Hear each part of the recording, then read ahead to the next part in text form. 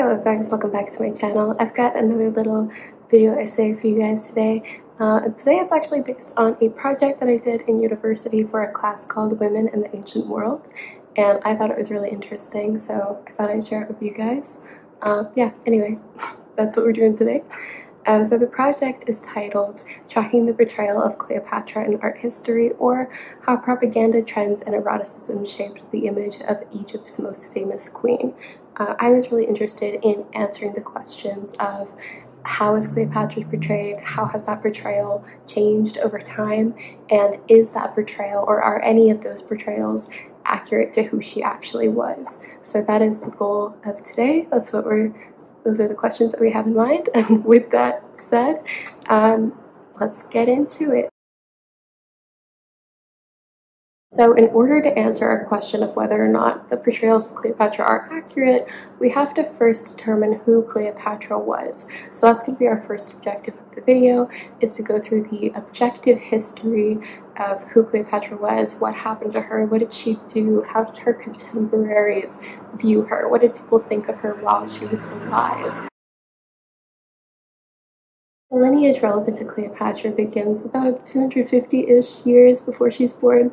Something like that. I haven't actually done the math, but basically, it is the 300s BCE, and Alexander the Great is pressing his empire farther and farther into every corner of the world. It began in Macedon in southern Europe and has expanded across northern Africa, down through Egypt, the Near and Middle East, and into Central Asia, stopping about where modern-day India is.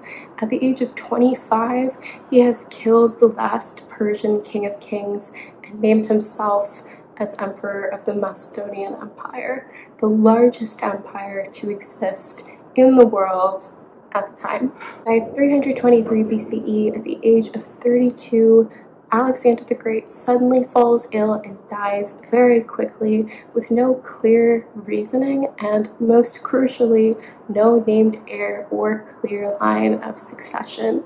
His only living children are illegitimate and born to the women of the lands that he's conquered, so mostly in Asian, and his only legitimate child is unborn and the sex is yet to be determined. So of course, if the baby is a girl, she cannot be the new emperor, and we've got to wait a couple months to figure it out. So of course, what follows the death of Alexander the Great is very messy. It's rumored that on his deathbed, Alexander the Great decided that the next ruler should be the strongest. Objectively, one of the worst things you can say if you want your empire to have a long lifespan. So of course, mess.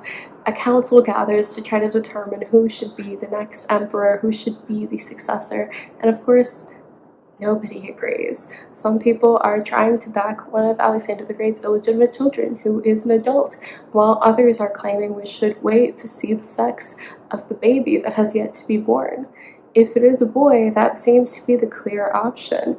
But then again, the baby would need a regent, and who's gonna step up for that job, huh? And why shouldn't they just be emperor anyway? Rumors spread about poisoning and foul play and murder and conspiracy, and so of course nobody trusts anybody else. So only 2 years after Alexander the Great's death, the empire is plunged into a 40-year period of war, longer than Alexander the Great was alive and twice as long as his empire was. The empire built by Alexander the Great would never again be united under one ruler, and the result of the war was to divide the empire into different regions. One of the regions was Egypt, and that was given to Ptolemy, who was an advisor and close consultant and companion of Alexander the Great. He established the Ptolemaic dynasty, so if you've ever been to an Egyptian exhibit at any museum, you've probably seen artifacts that say Ptolemaic dynasty or Ptolemy. That's this guy, and as we're about to learn, it is the last dynasty of the Roman pharaohs. I meant the Egyptian pharaohs. Cleopatra VII Thea Philopator was born in 69 BCE to the Ptolemaic dynasty, which at this point had been in power in Egypt for about 200 years. She was said to be very intelligent, speaking 9 languages, including Egyptian, making her the first Ptolemaic ruler to bother learning the language of the land they occupied. After the death of her father when she was a teenager, Cleopatra was married to her younger brother, as was common of the Egyptian rulers, and his name was Ptolemy XIII.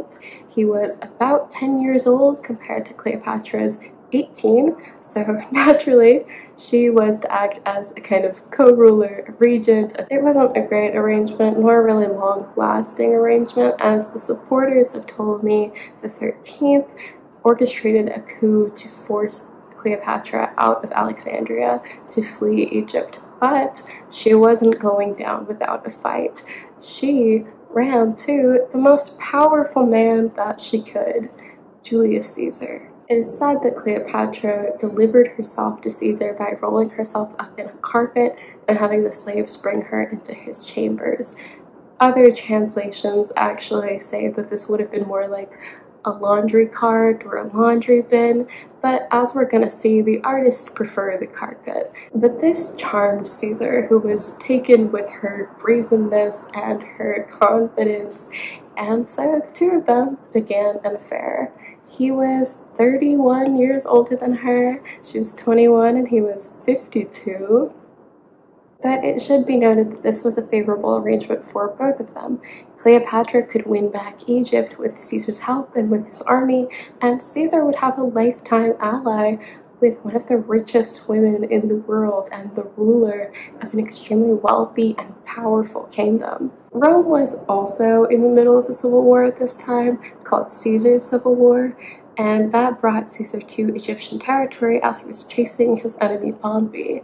Of course, when he arrived in Egypt, Egypt presented him with Pompey's head. And since he was already in the area, Caesar agreed to help out with the conflict between Cleopatra and Ptolemy. He tried to make peace between them, but Ptolemy, or more likely his supporters, since he was still a very young child at this point, claimed that Caesar was writing terms that favored Cleopatra over Ptolemy, which might have been true since Cleopatra was carrying his child. In response to this, Ptolemy laid siege to Cleopatra and Caesar, but ultimately died by drowning while escaping the battlefield when Caesar's troops came in for backup. Cleopatra's half-sister Arsinoe was the only remaining threat to her rule, and for her part in aiding Ptolemy against Cleopatra, Arsinoe was exiled to Rome, where she was brought to the temple of Artemis to be made a priestess. However, even though Arsinoe was very far away from Egypt and far away from Cleopatra, she would remain to be a source of paranoia for many years. And so as such, this is not the last we'll hear of Arsinoe. Cleopatra was then married to her other brother, Ptolemy XIV, and they were named joint rulers. However, she and Caesar would continue their affair, which at this point had already produced one son, also named Ptolemy, but nicknamed Caesarion, meaning Little Caesar. On March 15th, 44 BCE, Julius Caesar was assassinated by his Senate.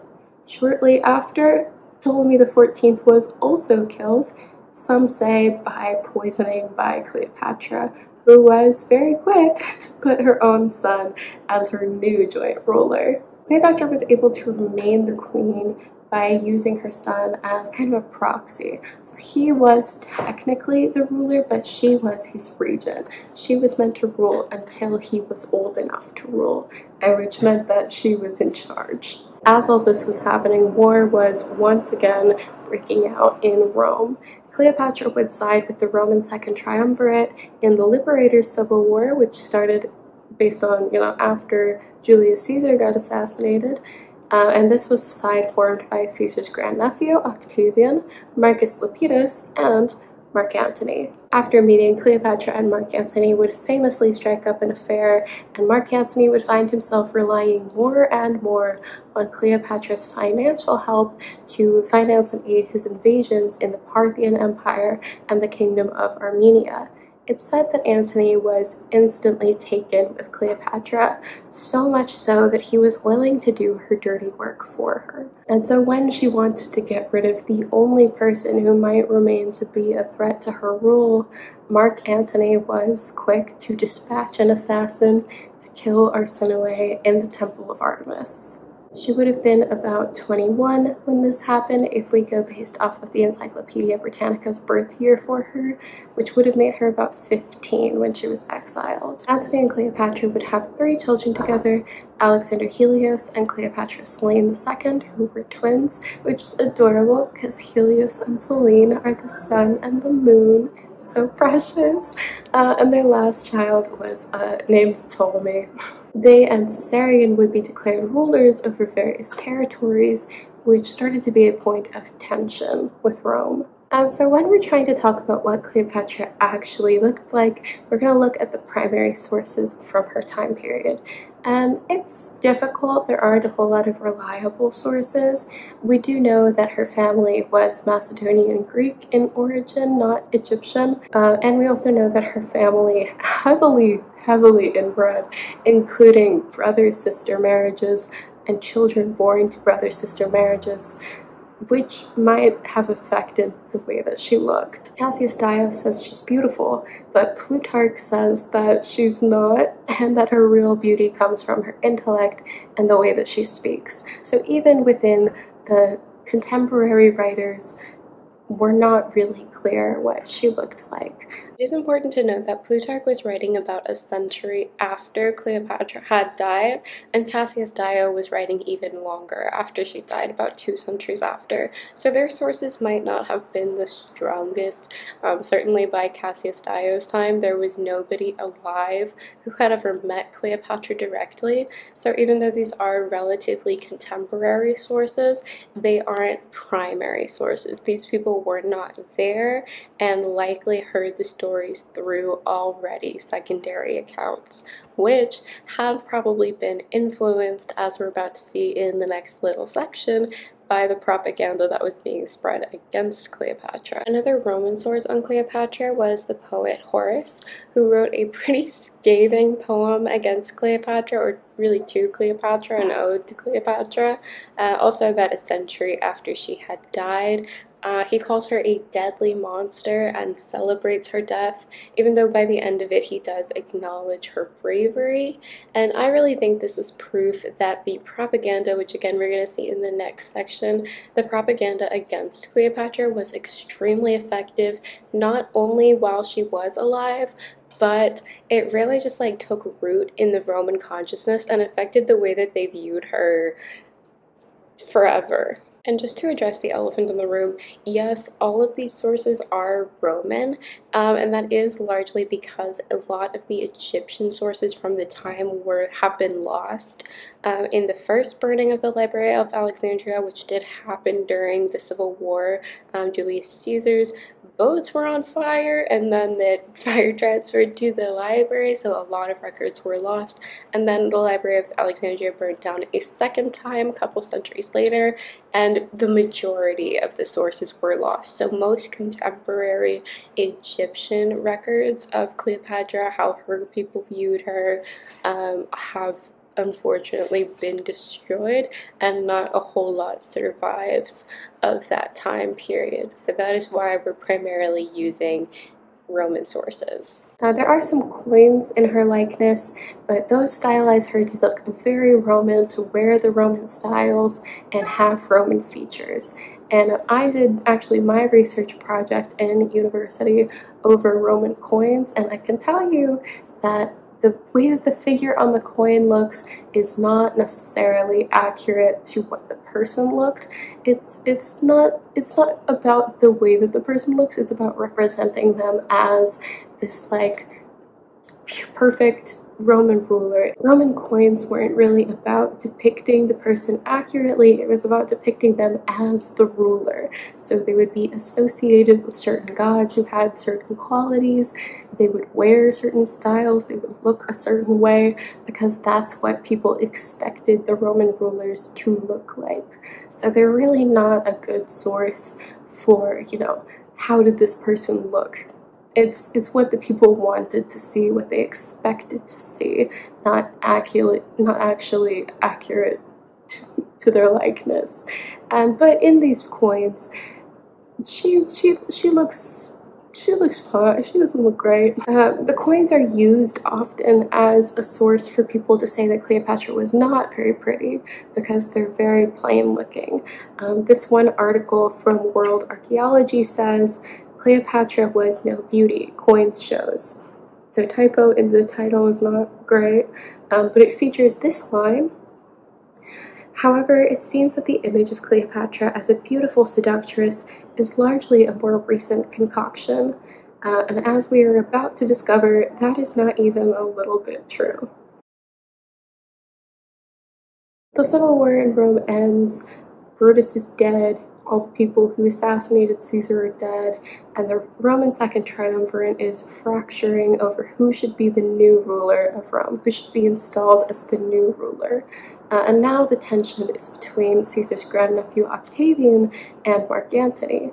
The first stage of their war is a propaganda war, and one that would have consequences that lasted much, much longer than the Roman Empire, and certainly much longer than the lifespans of the people involved. In order to turn Mark Antony's supporters and troops against him, Octavian starts spreading propaganda about Mark Antony and Cleopatra. He tells everybody that Cleopatra seduced Mark Antony, and that Mark Antony is just a womanizer who can't be trusted to withstand the whims of a woman. The narrative that Cleopatra was a whore was effective because it played into the fears of the patriarchal Roman government and military. She was a woman in power, which was unnatural and went against Roman traditional gender roles.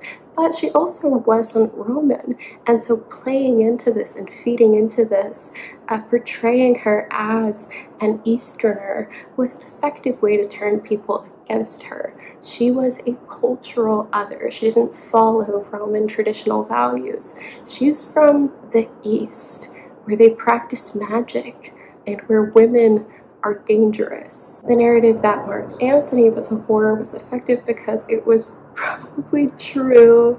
Mark Antony was very popular among the young soldiers because he was always talking to them about women. He was a known womanizer. He'd been married several times and had several more documented mistresses. In fact, at the time he started his affair with Cleopatra, he was married to another woman. And beyond that, she was the perfect traditional Roman woman who really upheld Roman values. And her name was Octavia, and she was Octavian's sister. Octavian used this as a rallying cry, as a source of outrage. And to be fair, it was a pretty shitty thing to do, and it probably did really bother the Octavian siblings.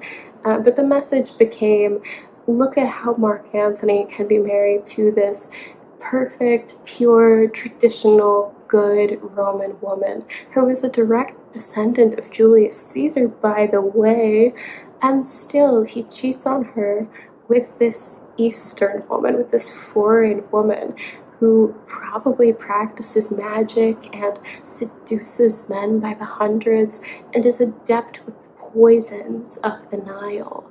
You know, she probably seduces men, brings them to her bed, and then kills them on the way out to keep them quiet about it. Some sources say that Antony and Cleopatra were married, which would have gone against Roman law, which forbids marriage to foreign women. This is another detail that Octavian can exploit in order to portray Mark Antony as rejecting Roman values and turning against the Roman people, against the Roman laws. How can he be fit to rule Rome if he's willing to break Roman law?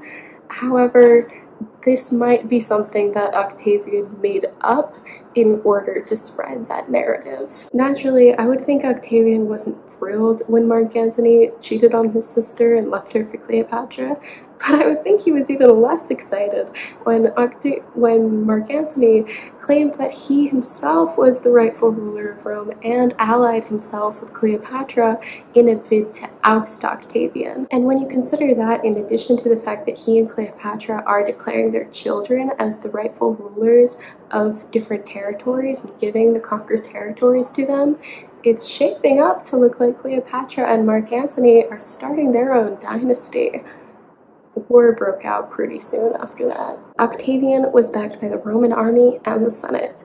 Mark Antony was backed by Cleopatra. With the help of Octavian's increasing propaganda, Mark Antony's forces were starting to have their doubts. After all, women weren't allowed in Roman politics, and the idea of a woman, especially a foreign woman, having as much power as Cleopatra had wasn't sitting right with a lot of them. So a lot of them did defect and go support Octavian. But Octavian knew this would happen. This was his goal. And so when he declared war against the budding dynasty, he didn't declare war against Mark Antony. He declared war against Cleopatra. And by doing that, he was condemning her to a higher degree than he was condemning Mark Antony. He was calling her the source of this conflict. She's the reason we can't have peace in Rome. She's the reason that our country is being, divided, and that Mark Antony is abandoning his Roman values, abandoning his Roman citizens. It's her fault. This strange foreigner who is a woman. More and more of Mark Antony's forces would abandon his cause and switch to Octavian's side. The war would eventually end in Octavian's victory, and with it the end of the Roman Republic, the beginning of the Roman Empire. Octavian would declare himself the first emperor of Rome and take on a new title for himself, Caesar Augustus. Antony would commit suicide, followed closely by Cleopatra, who decided that suicide was a better option than being taken to Rome for a triumph. And if I can be real for a second, I think she was right. The story is that she committed suicide by snake bite, but more likely it was just regular poison. However, again, the snake is a better story, so that's the one that we're going to see the artist drawn to. The kids were still pretty young. Cleopatra, Selene, and Alexander Helios were 10, and Ptolemy was a bit younger. They were taken to Rome for a triumph, and they were met with a lot of sympathy from the crowd. Children typically were met with sympathy from the crowd. There was little record of what happened to Ptolemy, but we do know that the twins survived to adulthood. They got married, they continued their family lives, they were fine. Octavian, who was now Augustus, had them put in the care of his sister Octavia, who I guess would have been like kind of their stepmom, as she was married to their dad when he got with their mom. The oldest child and the only child by Julius Caesar, Caesarion, was executed by strangulation. He was 17. This was the beginning of this perception of Cleopatra as a temptress and a whore queen. But looking objectively at the history, it just doesn't seem accurate. So we know how she was viewed by others, by her contemporaries, but it's time to ask the question that I think often gets ignored. How did she view herself?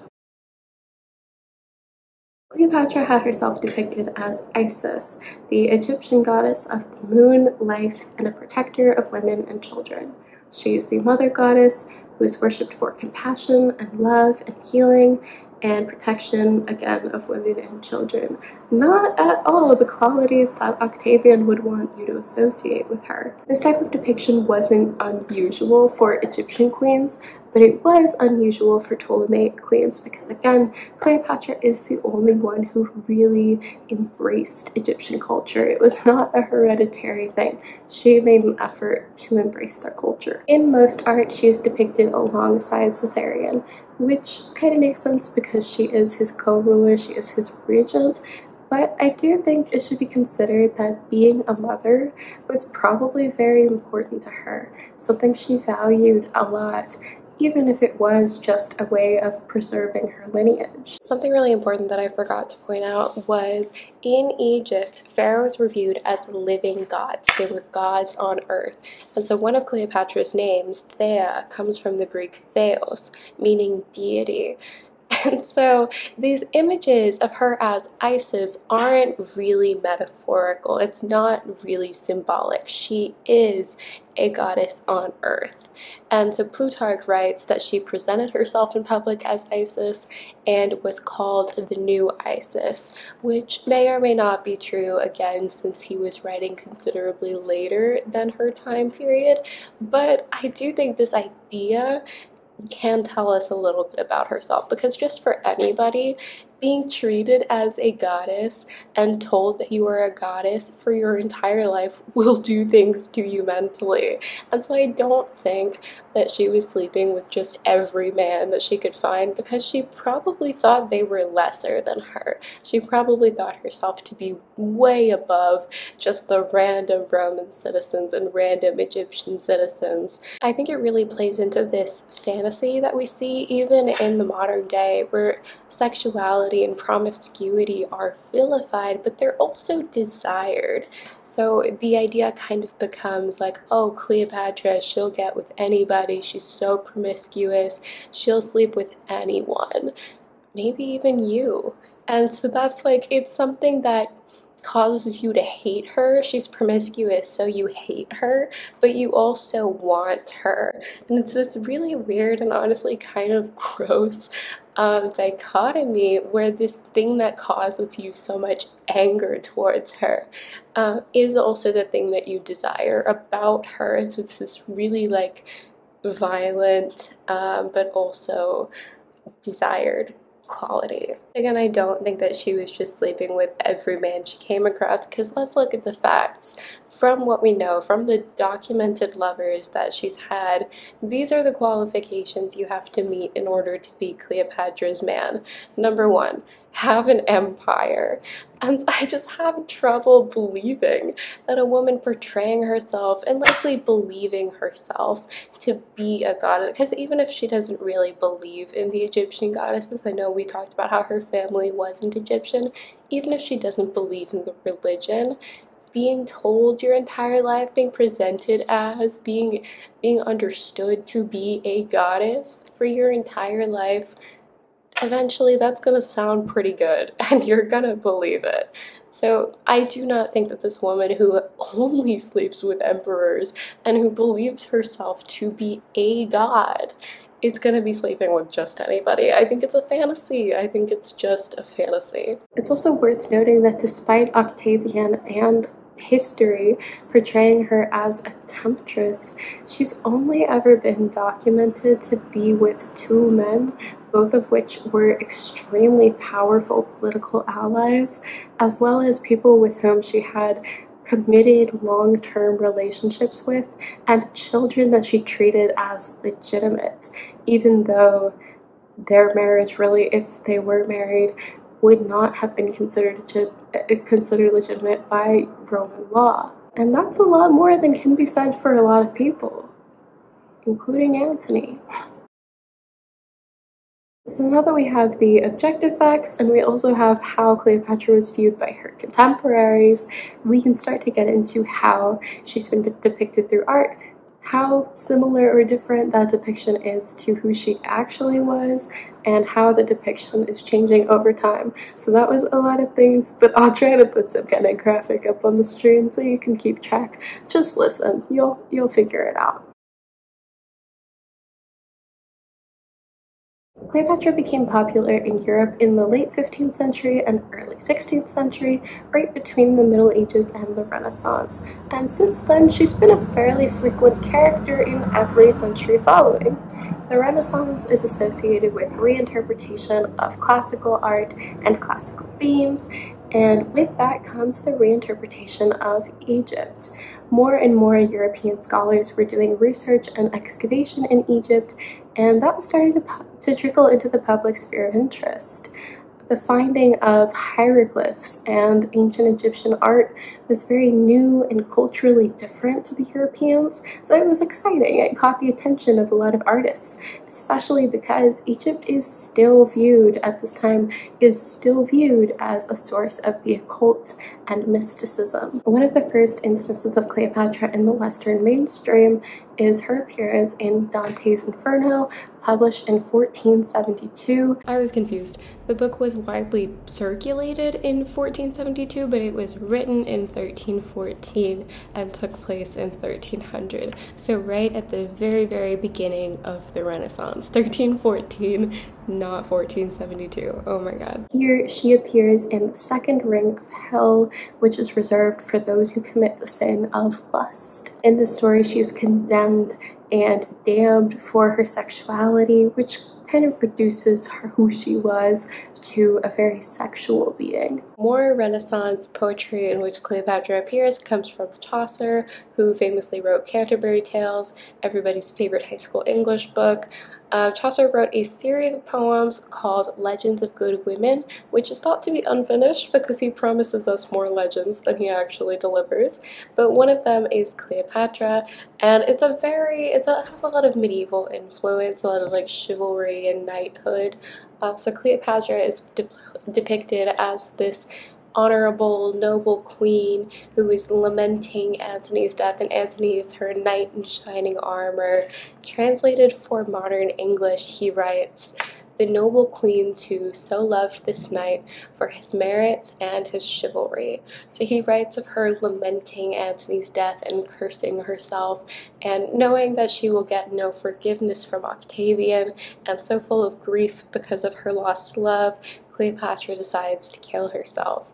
So there's a lot of very time period specific imagery and concepts here, this idea of chivalry, ideas of knighthood, which obviously didn't exist in ancient Rome. And this is something that we're going to see with more of the Renaissance art, is that the artists really situate Cleopatra within their own time period, not within ancient Rome. So values specific to the Renaissance are the values that we see associated with Cleopatra. Even though they're not accurate, these artists are kind of reinterpreting her as if she was a modern woman. She became a popular figure in Renaissance paintings after this, going through many, many painters and many, many portrayals. And it seems she only gets more and more popular as time goes on. The early paintings usually depict her as strictly a Western woman with very little hint of Egyptian styling or clothing. She has pale skin, light hair, light eyes, and she often isn't wearing much jewelry or grand clothing that would mark her as a queen, or very less as an Egyptian queen. She often looked a bit like Venus, as can be seen through this comparison. Often with flowy hair and very soft features, she's very much depicted in the fashions and the aesthetics of women during the Renaissance, so little attention is paid to historical or cultural accuracy, which is understandable since these painters likely didn't have extensive knowledge about ancient Egypt. It would not be until considerably later that painters start to lean into her Egyptian identity. There is also a lot of fascination with Cleopatra's death in these paintings. She's very often seen almost or completely naked, with the asp in her final moments of life. There was an emphasis here on female death and defeat, and what's so interesting is that she rarely looks to be in pain. She's still beautiful and sensual, and there's an element of romance to these paintings of what must have been Cleopatra's worst moments. A little later into the Renaissance, one of the most famous pieces of art about Cleopatra is released, and that is Shakespeare's Antony and Cleopatra. Here, Cleopatra takes on a more romantic role. She is a woman ruled by her emotions and love. She's a tragic hero who dies in a lover's suicide, so moved by grief over her beloved's death. This play does specifically liken to the lover's suicide, like the emotions that you feel at losing your loved one drives you to this point, but historically, it's more likely that the suicides were practical or even cultural. Rome did have a tradition of ritual suicide in order to maintain honor after dishonor or in defeat. So Mark Antony, probably what happened is Mark Antony knew he was defeated and commit suicide as a way of retaining his honor or even getting some of that honor back. And Cleopatra, really, I can only think of it as being practical, knowing that she is defeated, knowing that Antony is dead, her main supporter is dead, and that if she does not do this, she'll be taken to Rome for the triumph. So to summarize, Antony would have killed himself as a way of maintaining honor and status in defeat, and Cleopatra would have killed herself in order to avoid a worse fate at the hands of the Romans. There was no way they were winning, and they both knew it. So Shakespeare twisting it into a lover's suicide is fine for Shakespeare. It's honestly, I think it's less sad than what actually happened, and it's a better story. So I also think it's interesting to note that Shakespeare lived much closer to our time period than he did to Cleopatra's. So even though we kind of see him as an older figure, a historical figure, it was still 1500 years after Cleopatra had died, and that's a really long time. And Shakespeare is already known to kind of play fast and loose with history that wasn't that long ago for his time period, so you can imagine how little genuine influence he took from historical records. The Renaissance saw Cleopatra very closely associated with romance and love and eroticism, often coinciding with her suicide.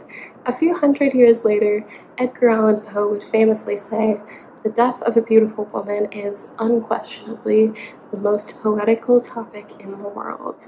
The Renaissance might agree. Cleopatra remained popular even as art styles changed. With the arrival of the Baroque period, painters start to favor drama and theatricality and exuberance, dynamic movement, and grandeur. This was also around the time we start to see Cleopatra's identity as a queen start to take a little bit more importance, which makes sense since the Baroque period did like to portray richness and excitement and surplus. She is still being portrayed as a Westerner, often even wearing the styles of Western women at the time, but she is starting to be a more commanding presence.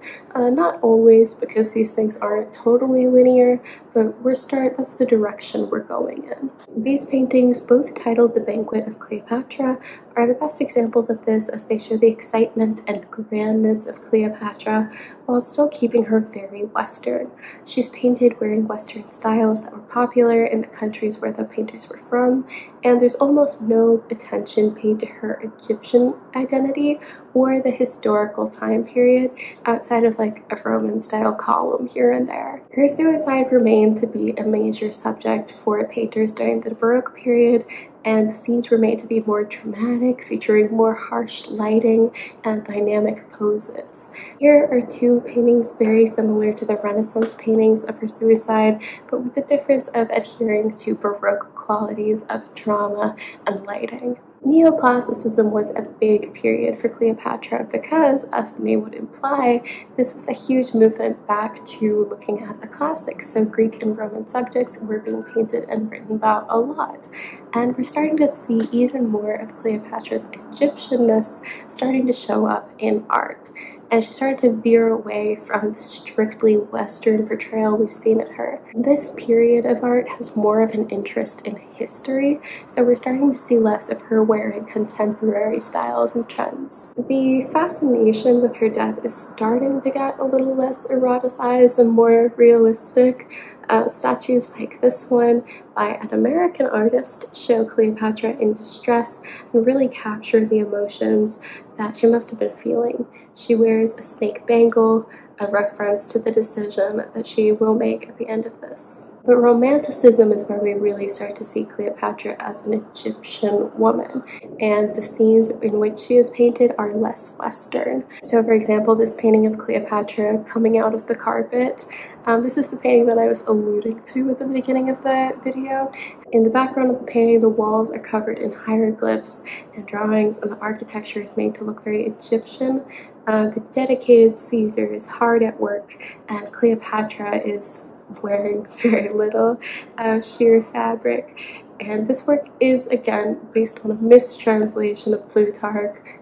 It wasn't actually a carpet, but you gotta admit, the carpet is a little more dramatic. This particular painting, titled Cleopatra Testing Poisons on Condemned Prisoners, sees Cleopatra imagined in a very non-Western setting, sitting on animal furs and accompanied by a leopard.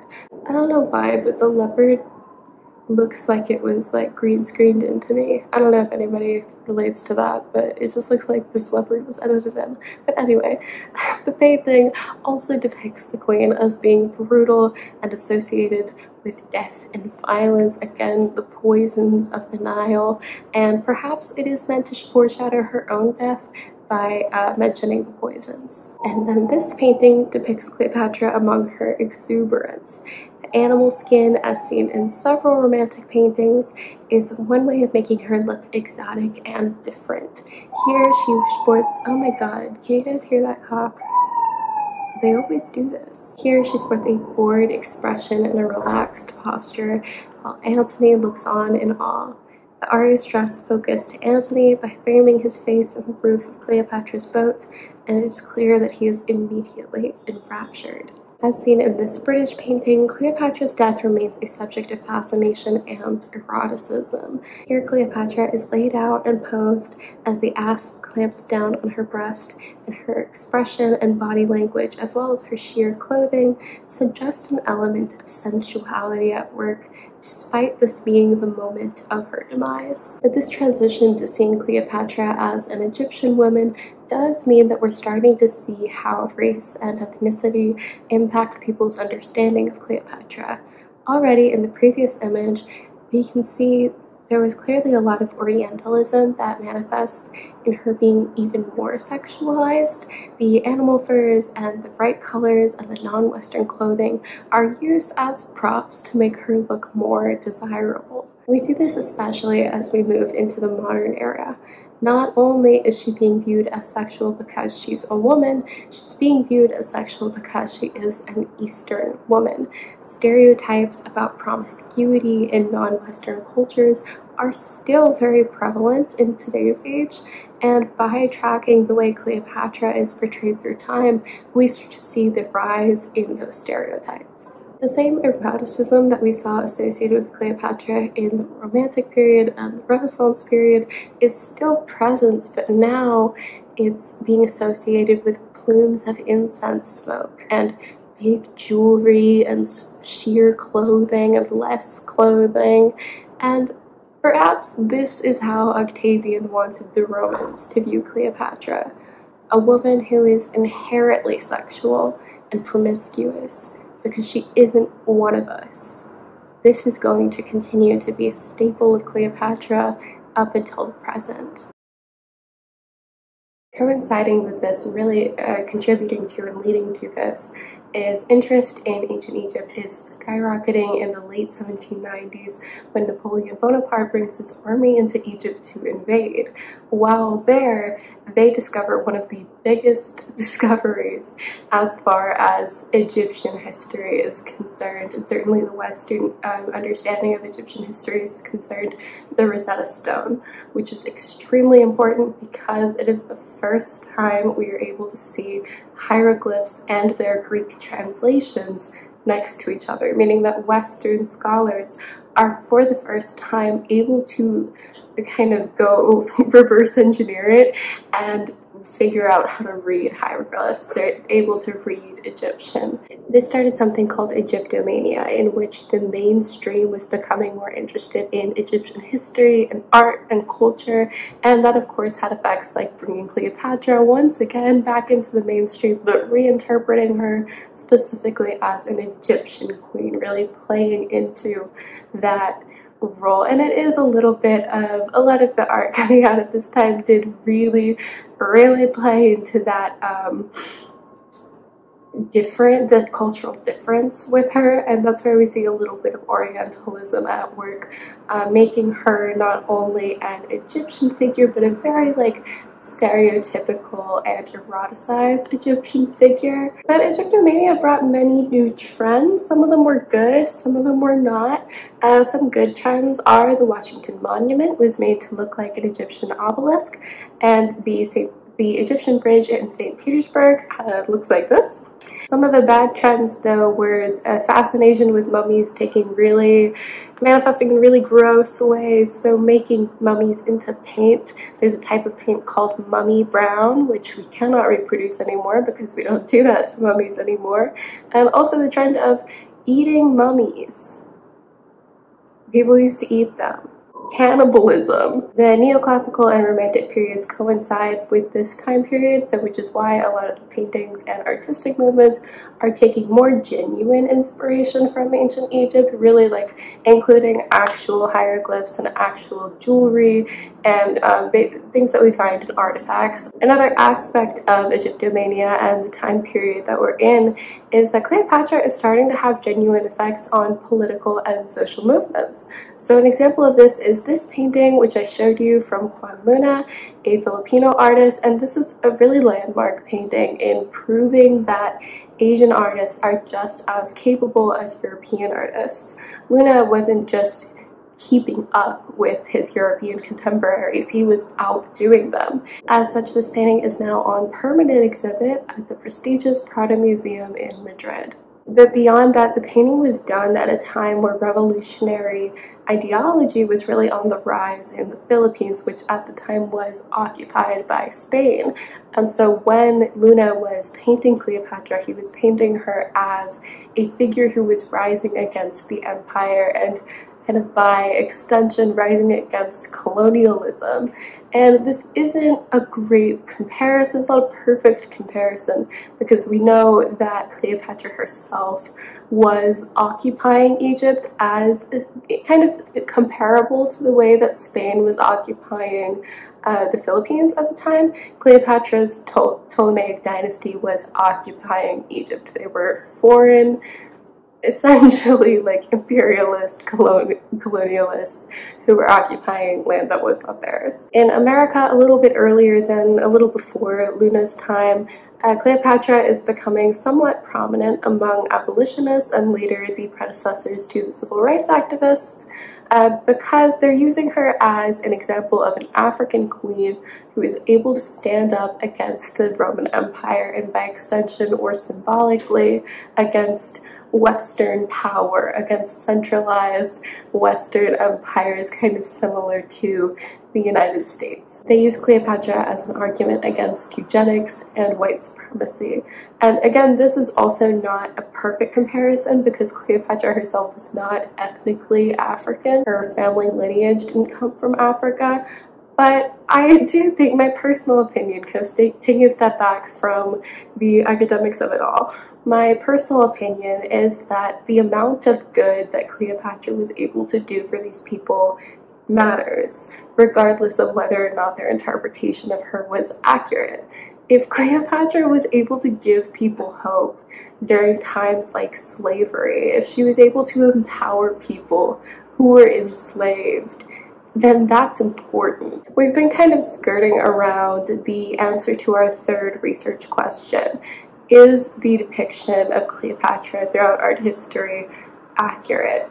And I think that what we've been saying without actually saying it is that the majority of the interpretations we've seen of her are not accurate. She's always too sexual or too romantic or seemingly entirely unrelated to Cleopatra, just her name on a contemporary woman's body. It kind of seems like the Renaissance painters just wanted to have a famous name for their painting and didn't actually care that much about historical accuracy, or maybe they had just read Shakespeare's version and thought that was good enough, but he's pretty famously not a historian. So these interpretations from Luna and from the abolitionists aren't any less accurate than the interpretations that we saw in the Renaissance. but these interpretations have genuine and measurable positive impacts on people who were in really bad situations, people who were in slavery. If Cleopatra was ever able to empower people who were in such a dark place, then I think that that in itself matters. That said, if you do want a story about a ethnically African queen who defeated the Roman Empire, I will link the story of Kandake Amanirenas. A major change came right at the turn of the 20th century. Pictures could move. Since the beginning of film, Cleopatra has been the subject of many major motion pictures. She is a huge Hollywood star. Her first film credit is from 1899, 18 years after Luna painted his masterpiece, and 3 years after the Philippine Revolution began. Since then, almost every decade has included some variation of a Cleopatra movie or a movie in which she is a character, and more movies have been made that are about or inspired by ancient Egypt and mention her in passing or not at all. And recent years are not exempt. There are 2 new film projects coming out about Cleopatra in this next year, or maybe they've already come out. I don't really keep up with movies, but both have been the subject of debate. I'm going to put a pin in that until we get to them chronologically, but we'll talk about the debate. The way that Cleopatra is depicted is still pretty sexual. She's still the seductress. She's the beautiful woman who entrapped Caesar and later Mark Antony with her feminine wiles. She's played by silent film actress Theda Bara in a film which has mostly been lost to time, but some of the images from the film still exist.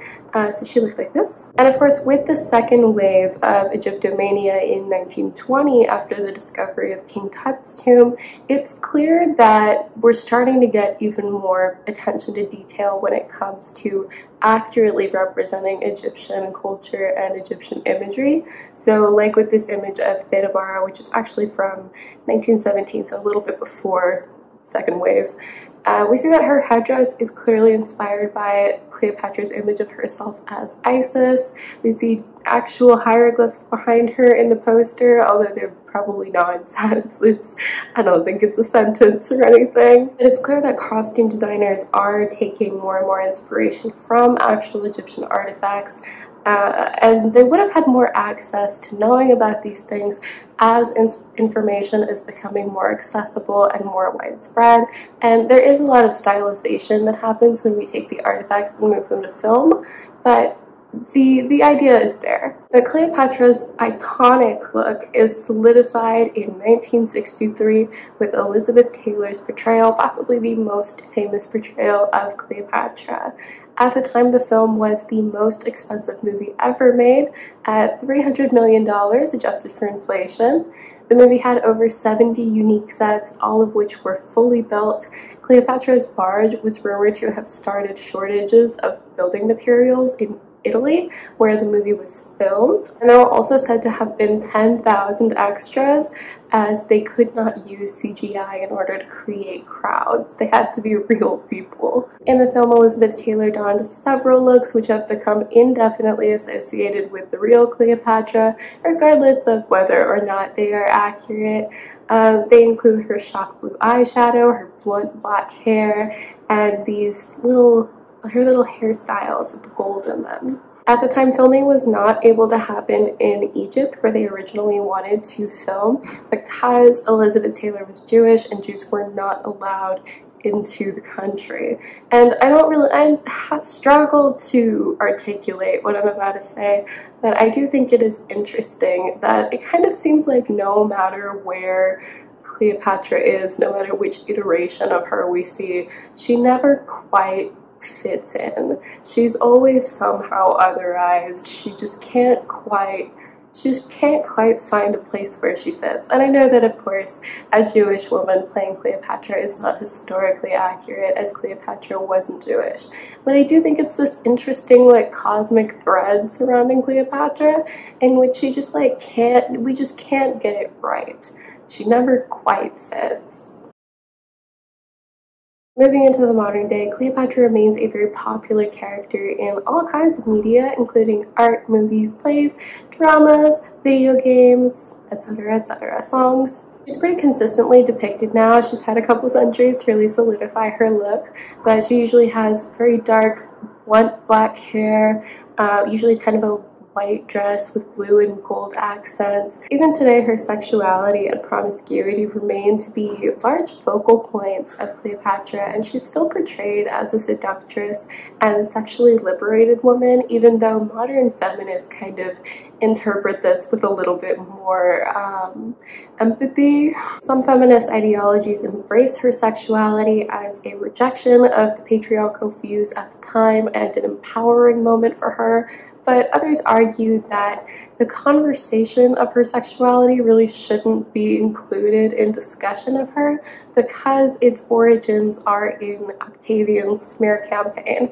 and we have really very little evidence to prove that she ever was the person that he said she was. No matter whether or not modern people view her sexuality as empowering, the origin, the roots of that depiction of her is misogynistic and is patriarchal and was violent, really. It was meant to incite violence against her. So I don't know that it is productive to spin this story as if her sexuality is something of empowerment and self-liberation when it was meant to destroy her. There are plenty of modern or even semi-modern figures who embrace sexuality and beauty and self-love in empowering and genuinely empowering ways, but there's just really not any proof that she ever was this way.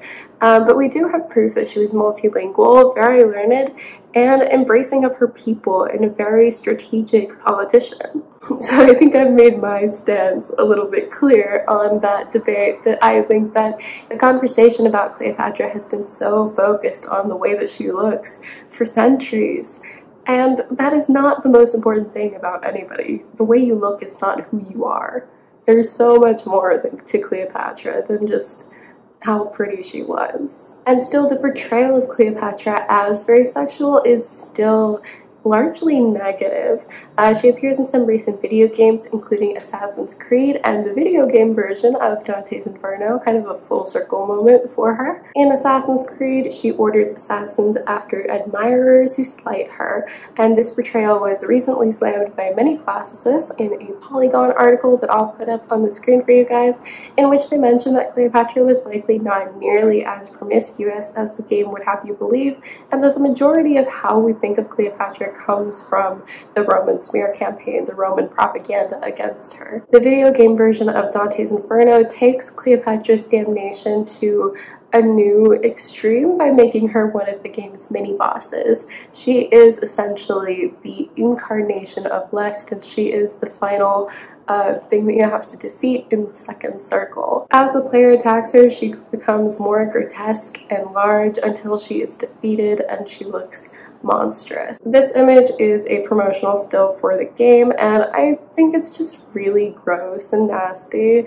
It's a very grotesque and like openly disgusting way of portraying her. What bothers me most though is seeing this thread of people's fascination with Cleopatra's death now take an active turn. The player is actively contributing to Cleopatra's death, is actively the person who is killing her. And to me, this really comes across, having watched the gameplay, it really comes across as a revenge fantasy or a violent fantasy, some kind of fantasy violence against Cleopatra and really just against women. On a little bit of a lighter note, Cleopatra is one of the main muses for the doll line and eventually TV series, movie series, Monster High. The character Cleo de Nile is a mummy character who is not, I don't think that she is related to Cleopatra, I think we just took that name, but she is one of the monsters attending Monster High. She is a mummy, and yeah, that's it. She's kind of got a mean girl attitude, very like pretty mean girl teen drama kind of thing, but it is very lighthearted. It is intended for children. Kind of similarly, Cleopatra is also a character on the cartoon TV series Clone High, in which a clone of Cleopatra is a character. She also kind of has the mean girl, pretty girl, flirty girl energy, but again, it's intended for children, so any kind of sexual innuendo is played as a joke, and it's not really that serious. Both of these characters are definitely inspired by Cleopatra's now iconic look, the very dark, straight, blunt hair. Cleo from Monster High has the mummy bandages wrapped up around her, but she's also got that turquoise or blue color that we often see with Cleopatra. And Cleopatra in Clone High has more of a modern, early 2000s kind of modern girl look. Definitely taking the now iconic imagery associated with Cleopatra and making it modern, making it fun for a young audience. And Cleopatra is the artistic muse for Katy Perry's Dark Horse music video, which features Katy wearing brightly colored clothes and wielding Egyptian iconography. I remember when this video came out, I think I was in middle school, and she did get slammed for cultural appropriation and insensitivity. However, this look is much less sexualized than a lot of other portrayals, and it looks more like it's meant to be a fun artistic decision rather than a genuine homage to Cleopatra. The bright, childish color palette makes the video lively and energetic, not sensual. The video features many different costumes, some of which look to be inspired by Eliza Taylor's version. And although this look is definitely not accurate and certainly a bit culturally insensitive, as it does use Egyptian iconography without really seeming to understand them or embrace or respect the culture, the silver lining here is that Cleopatra is being represented in a way that is not associated with her gender or sexuality. It's just for fun. Cleopatra has also become a popular Halloween costume for children as well as adults. The children's costumes obviously are very non-sexualized, but adult costumes kind of range. Usually the costumes consist of some sort of white dress or skirt, a blue cape, gold jewelry, and a headpiece, sometimes accompanied by a black wig. These costumes are falling out of favor though because of conversation about cultural insensitivity and cultural appropriation being more mainstream and more talked about. The claim of cultural insensitivity or cultural appropriation when it comes to Cleopatra is a little bit complicated because, again, she herself is not ethnically Egyptian. And she's also not Egyptian though. She does make an effort to embrace the culture and to learn the language and really puts herself out there in a way that the other Ptolemaic rulers did not. So essentially, even though she was not genetically Egyptian, she did make an effort to make herself culturally Egyptian. I've definitely seen some posts about how it's okay to dress as Cleopatra because Cleopatra herself was culturally appropriating the Egyptians. I don't know that that's true if she was making a genuine effort to embrace a country in which she was born. But it is definitely an argument to be made. The most recent Cleo news is not even out yet. A Cleopatra documentary by Netflix and Cleopatra film have started controversy surrounding, once again, talking about Cleopatra's appearance. And I don't want to spend too long on this because honestly, it annoys me. Cleopatra didn't look like either of these women. She wasn't sub-Saharan African and she wasn't Jewish. But honestly, more important than that, I think, is the fact that the conversation of inserting modern racial identities, the modern concept of race, to an ancient person is just not worthwhile. The idea of race that we have currently, right now, was different 100 years ago or 200 years ago. So how different do you think it was 2,000 years ago? And it's just very exhausting and annoying to constantly see people arguing over Cleopatra's exact skin tone when our ideas of, I'm so sorry about the cops, when our concept of race is extremely specific to our current political environment and current time period. But Americans used to have slurs for Irish people and Italian people, and there was a Holocaust against white European Jews. Clearly, the concept of race is something that evolves and changes over time, and it's just not an effective use of time to pretend that we can apply something so specific to our current moment to Cleopatra, who was 2,000 years ago. And to be completely honest, I've seen a lot of posts that claim Cleopatra as a white, blonde-haired, blue-eyed woman with so much viciousness and ferocity that it really comes across as sounding more like a dog whistle than a genuine attempt to be historically accurate. And maybe those posts are well-intentioned, but it doesn't come across that way. We just don't know the exact color of Cleopatra's skin, and we can guess and argue all we want, and it will bring us no closer to the answer, because there's a lot of factors. But first of all, Greece, Egypt, and Rome were not ethnically homogenous, and there was a lot of war and conquering of lands and rising against other lands, so there was a lot of mixing during this rough time period. 100 years before Alexander the Great conquered the Persian Empire, Macedonia was part of the Persian Empire. And so I've seen a lot of posts like, oh, Romans looked like this, Greek people looked like this.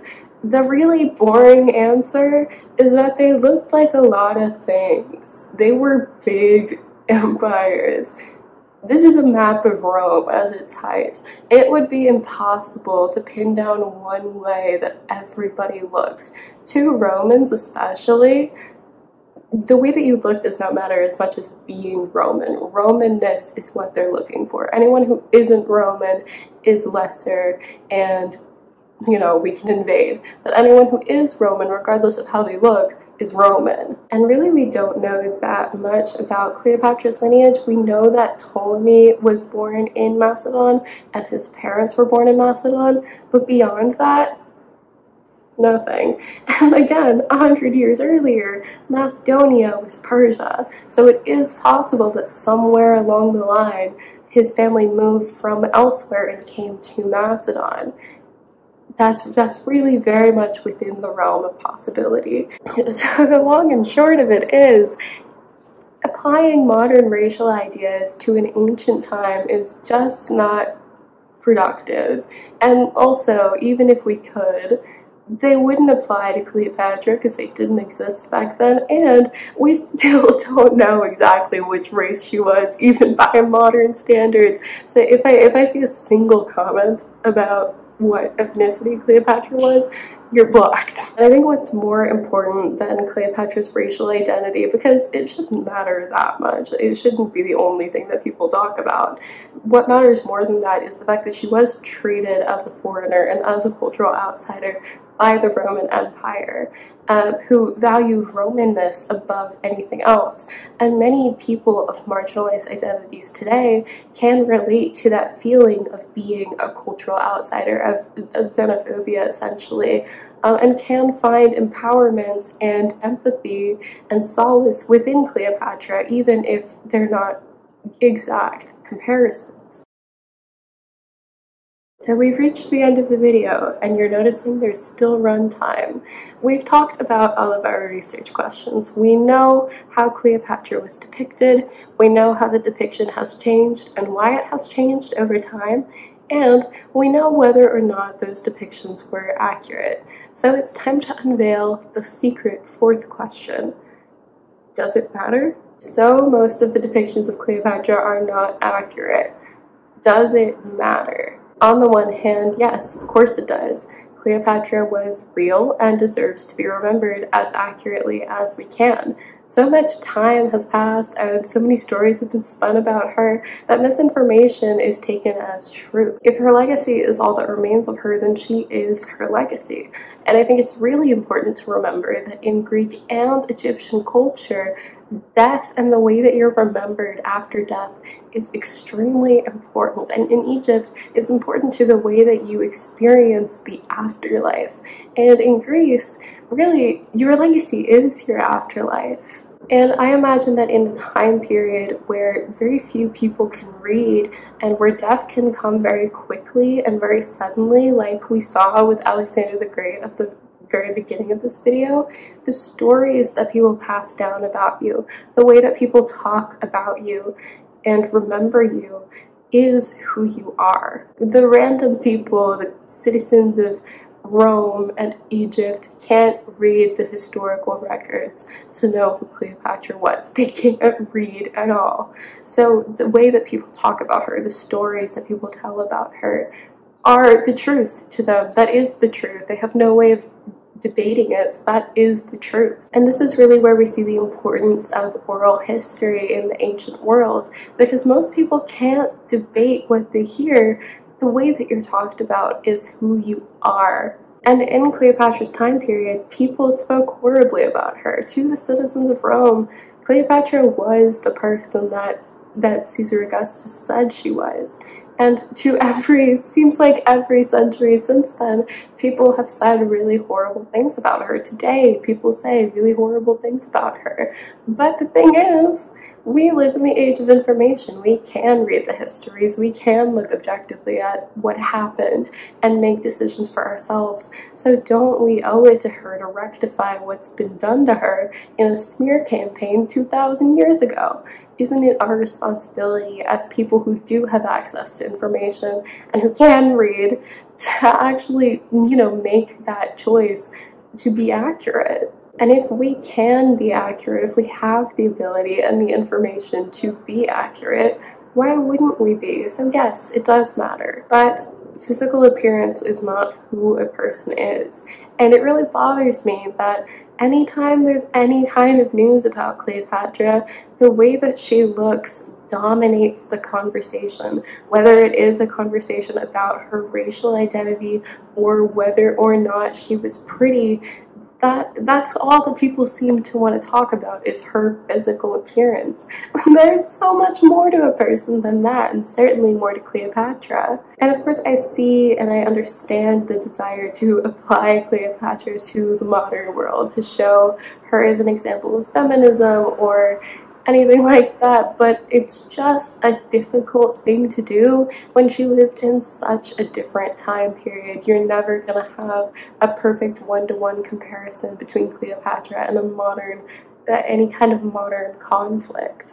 The question becomes, how do we portray Cleopatra if we don't focus at all on appearance? Because casting directors have to know who to cast, and artists have to know how to draw her, how to color her, but I really wish that we didn't have to focus so much on appearance, since it is something that we just cannot know. Maybe one day we'll find her remains and we will know for certain, and then we will know exactly who to cast. But until then, I don't think that her appearance needs to be the most important thing about her. Maybe she was really beautiful, like Liza Taylor, or maybe she was horrible to look at, because her parents were probably full-blooded siblings. Personally, and this is a very unacademic and honestly selfish opinion, but I hope that we never find Cleopatra's remains.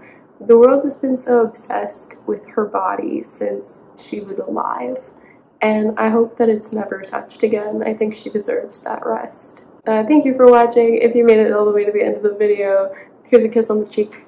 Please like, comment, and subscribe, because this took me forever. So, hope to see you in the next one, and see ya!